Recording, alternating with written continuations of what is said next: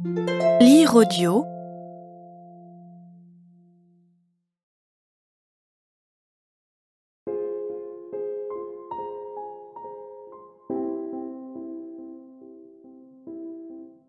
Éliane, d'Alfred Delarbre.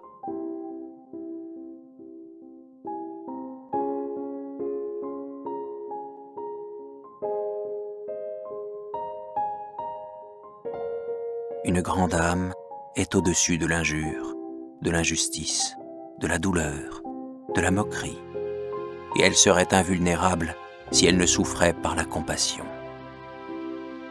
Jean de la Bruyère.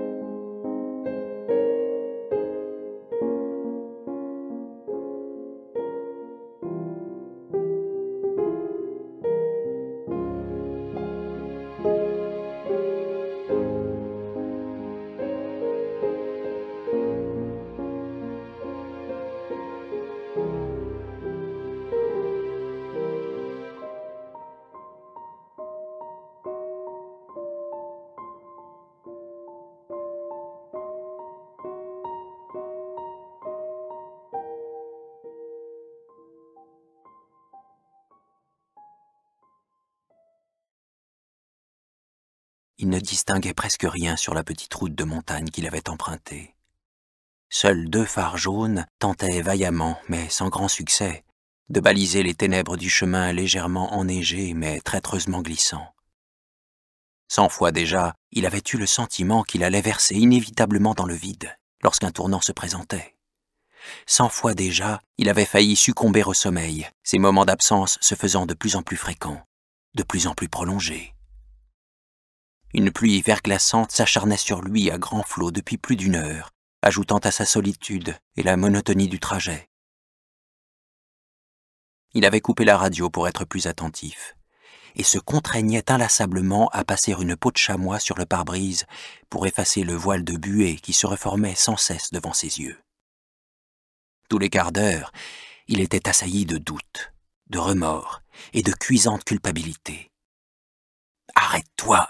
pensait-il alors. « Ce ne sont que des fiançailles. Elle préfère te voir vivant à ses côtés que la nuque brisée au fond d'un ravin. » Mais aussitôt, une voix surgissant dans son esprit l'exhortait pleine d'un ton de réprimande. « C'est entièrement de ta faute et tu le sais. Tu n'avais qu'à partir plus tôt dans l'après-midi. » Alors, l'œil hagard et le réflexe éteint, harassé, il poursuivait sa route, rythmée par le grincement monocorde des essuie-glaces. « Qu'est-ce que... » Un choc violent ressenti sur le devant de la voiture l'avait brusquement tiré de sa torpeur. Malgré l'extrême intensité lumineuse des phares, il ne discernait toujours rien à travers la buée du pare-brise et le rideau de la pluie restait impénétrable. Le moteur s'était arrêté. Il en fut presque soulagé. Le souffle hésitant, il rajusta ses lunettes sur son nez et remonta le col de son imperméable élimé. Il avait la main sur la poignée de la portière quand 2 coups légers claquèrent contre la vitre. Avec une légère appréhension, il l'abaissa lentement. Un visage glabre à demi dévoré par la lueur des phares, ruisselant de pluie, lui apparut comme une vision, celui d'une fille qui ne semblait pas avoir plus de 16 ans. Elle portait une robe blanche maculée de fine neige sale, froissée, déchirée. Il n'arrivait pas à détacher le regard de cette expression larmoyante qui se mêlait à la plainte du vent froid en un murmure suppliant. « Aidez-moi, s'il vous plaît. » Il ouvrit la portière avec précaution et se glissa au dehors sans cesser de fixer des yeux cette jeune fille perdue et éblouissante de détresse. Sous le tissu léger, Son corps aux courbes évanescentes, tout à la fois si insaisissable et cependant si finement dessiné, sculpture magnifique de féminité, lui paraissait arraché au cœur même de l'éther. Tant de beauté angélique, empreinte pourtant d'une indicible expression de douleur proprement humaine. Il restait sans voix. Autour d'eux, la nuit, noire, enveloppée d'un silence seulement interrompu par le mugissement du vent automnal et de la pluie tombante. Plein de retenue et de pudeur, il lui tendit la main. À cet instant, il était empli du désir secret de la serrer tendrement contre son cœur. Il ne voulait rien tant qu'apaiser le brasier de souffrance hurlante, ce feu ardent qu'il voyait brûler au fond de ses yeux, et que même la pluie, vivante rivière nourrie de ses larmes, ne parvenait à éteindre. « J'ai froid, si froid !» gémit-elle. Elle saisit la main chaude et sanguine en un geste de désespoir presque animal, la porta à ses lèvres bleuies et gercées par le froid comme pour en aspirer la chaleur, en sentir le contact rassurant. Il faillit la retirer instantanément. Sa peau, elle était si froide, aussi froide que celle d'une morte. L'intensité inattendue de ce contact le tira de son mutisme. « Venez !» Il ôta son imperméable pour le lui passer sur les épaules. « Venez vous réchauffer dans la voiture. » Elle se laissa conduire docilement, sans manifester la moindre résistance. Tout au contraire, elle se coula contre sa poitrine pour tenter d'emmagasiner la chaleur et le réconfort que son corps, autant que son esprit, paraissait réclamer. Il sentit son abondante chevelure blonde et trempée caresser frémissante son sein gauche à travers son pull de lainage épais. Avec précaution, il l'aida à s'introduire dans le véhicule et s'assit à ses côtés. De nouveau, elle se pressa contre lui, cherchant à chasser le froid mortel qui semblait réellement lui consumer les entrailles. Éperdue, elle s'accrochait à lui avec tant de force, ses bras menus exerçant sur son corps une telle pression qu'il en était tout à fait bouleversé. Il allongea la main vers l'interrupteur du plafonnier et l'alluma. La lumière jaillit, arrachant à la jeune fille un petit gémissement, confusion d'effroi et de douleur. « Non, éteignez, je vous en prie !» Complètement déconcerté, il éteignit vivement la loupiote, alors qu'elle éclatait en sanglots entre ses bras et s'agrippait de plus belle jusqu'à l'étouffer. Alors, gauchement, il se mit à la bercer contre son cœur, lui glissant à l'oreille des murmures tendres, apaisants, dans l'incertain espoir de la réconforter. Seigneur, elle était si froide. Prenant ses mains dans les siennes, il entreprit de les frictionner doucement pour tenter de leur redonner de la chaleur. Peu à peu, à force de caresses et d'attention, la pauvrette finit par se calmer. Lentement, elle releva la tête. Lui, dans la pénombre, avait le regard perdu au fond de ses yeux bleus. Alors, elle lui enserra timidement le visage dans ses mains exsangues pour mieux lui renvoyer son image. Elle ressemblait tellement à sa fille. Elle paraissait à peine plus jeune qu'elle.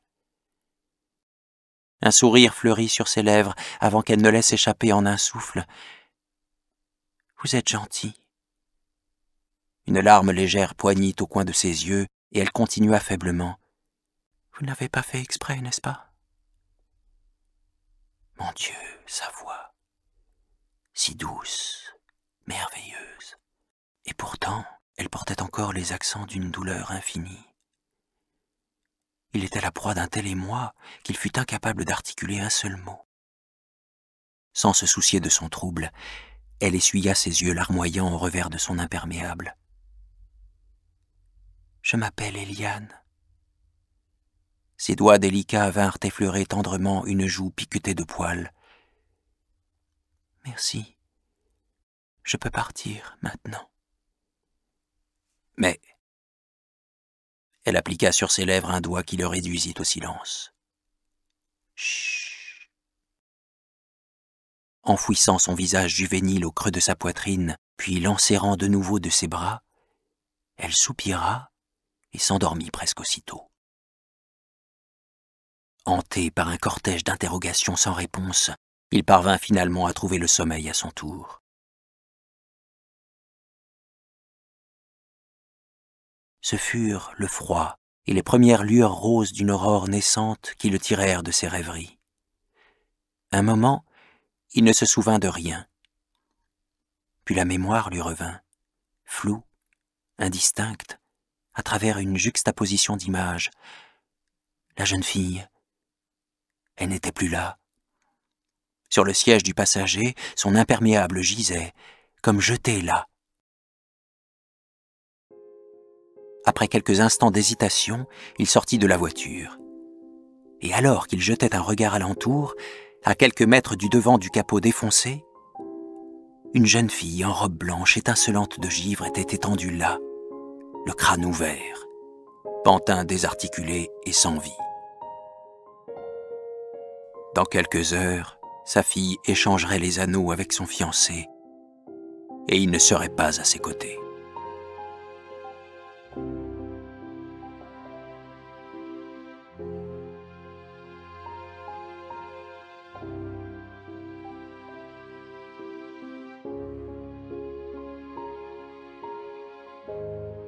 Dédié à A, dont l'être m'inspira ces quelques pages, avec toute mon affection.